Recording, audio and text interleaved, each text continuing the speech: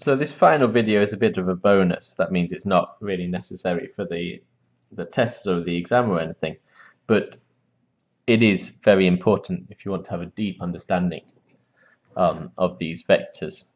And it's what I want to say is something interesting about the scalar and vector products.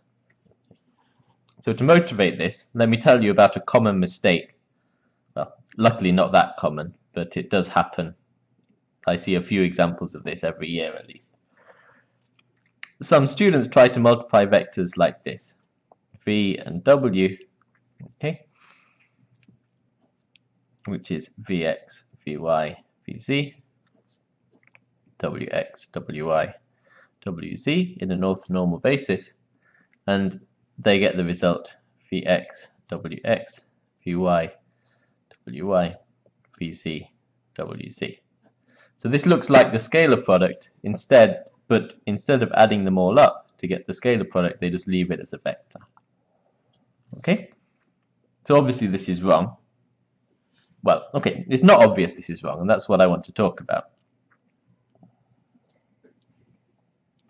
You can define vector multiplication like this, right? You're free to define multiplication however you want. So if you give me two vectors, you can always calculate this result here, and it's another vector. But the question is, why don't we multiply vectors together like this? So we've seen two ways of multiplying vectors together, which are the scalar product and the vector product. So this is some new way of multiplying vectors together. So I'll do this one with a circle. Let's call it the circle product. Okay. The question I want to answer is, why do we not do this? In other words, why do you know to multiply vectors in this way and not in this way? Now I think for quite a few of you the answer might just be that this is what you've been taught, right? So from high school, whenever you've learned to multiply vectors like this, and you've never learned to multiply them like this. Okay? But that's not a very good answer, right? You shouldn't trust your teachers that much. The fact that you've learned to multiply vectors like this and not like this must mean that there's some reason for it, right? So there's something that means that this way of multiplying vectors is useful and this way of multiplying vectors is not useful.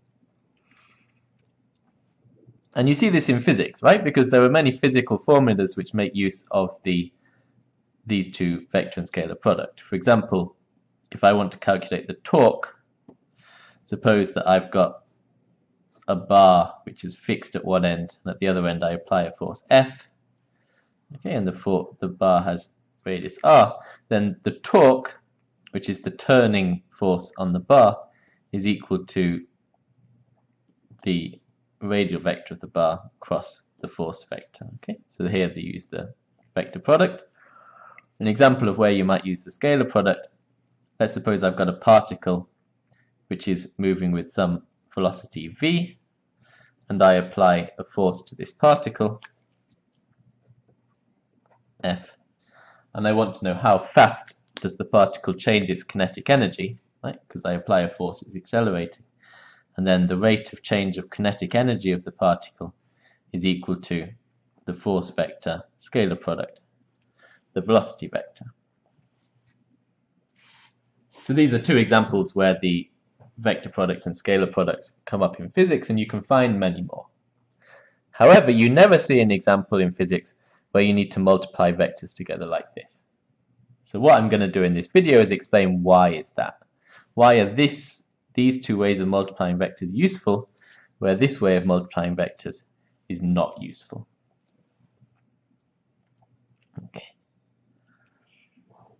Okay, so that's the question. Why do we see v dot w and v cross w in physical formulas,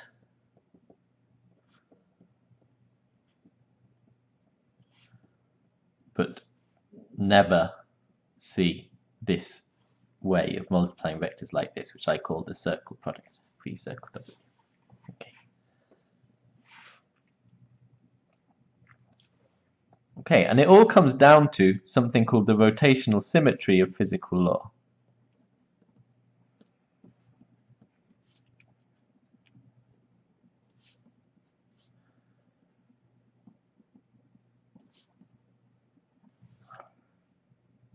Okay, which sounds like a big complicated thing. It's a very simple idea. What this means is, suppose that I've got some experiment number 1, say, and I get some certain result. Okay. It says that if you do the same experiment again, but rotate it,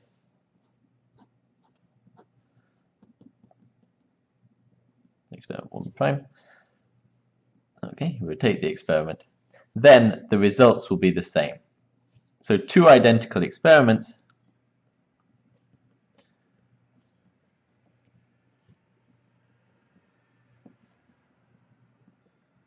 where they are rotated through some angle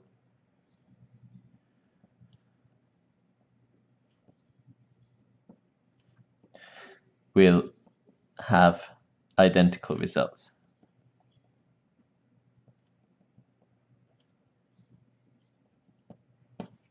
Okay, and as far as we can tell, this is true of all physical laws. If you do an experiment, you take the same experiment to rotate it at an angle, then you must get the same result. Okay. Now this implies something about the formulas that you can make for physical laws. So let's suppose we do this as an experiment. So in my experiment I have some particle, I apply a force to it, and I measure its change in kinetic energy. Then the results must be the same. So in this experiment I would measure dE by dt, which is equal to F dot V. And in this experiment I rotate it, and I measure dE by dt, which is equal to F prime dot V prime. Okay? And the results of these two experiments should be the same.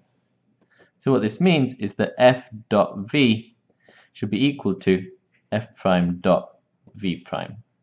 Okay? So in other words, if I have the original vectors like this, V and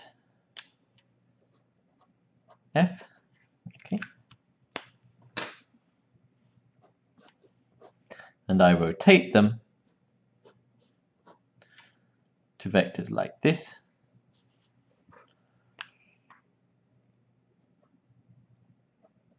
F prime and V prime,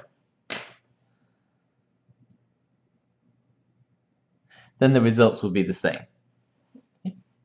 And this is obviously true, because we know that the scalar product of F and V is that F dot V is length of F, length of V, times the angle between them. But if all we do is rotate the experiment, then we don't change the length of V, and we don't change the length of F, and we don't change the angle between them. This angle here is exactly the same as this angle there. Right? So therefore, as long as your formula is using the scalar product, you can be sure that this symmetry is true. Okay? As long as your physical law is expressed in terms of the scalar product, you can be sure that rotating the experiment will not change the answer. Okay.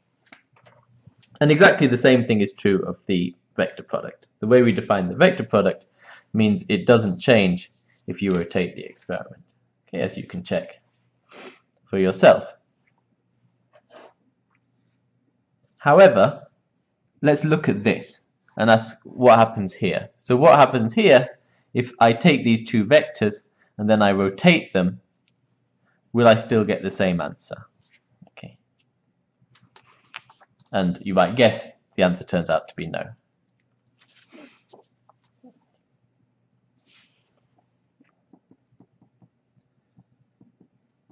Okay.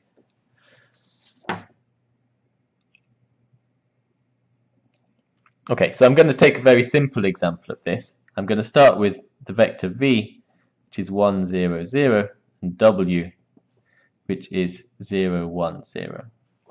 Okay. So then the xy plane.